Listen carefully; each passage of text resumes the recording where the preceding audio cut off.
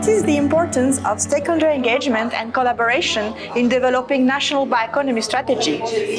For us, it's very important for the project CEE2ACT to engage people, to sit everybody in the same table and to discuss needs, future plans, and also their perspective about bioeconomy. So stakeholder engagement is very important for us in order to meet the needs and also to plan ahead together. Can you describe the CEE2ACT project in 3 words? Yes. Bottom-up approach, collaboration, and sustainability. What is the importance of stakeholder engagement and collaboration in developing National Bioeconomy Strategy?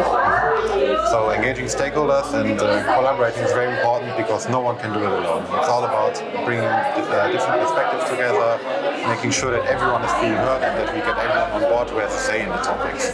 So it's really about bringing everyone together and working together.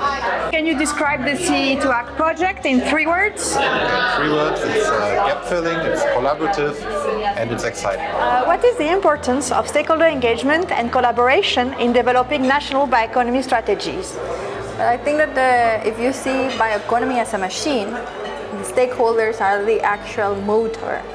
And really, let's say they are the actual action makers. They would think the people that will really make that happen, bioeconomy happen. And collaboration is like the path for them to run towards the common targets. And can you please describe the CEE2ACT project in 3 words only? CEE2ACT in 3 words or in 3 topics could be like then bioeconomy, knowledge transfer, and very good coffee talks. Thank you.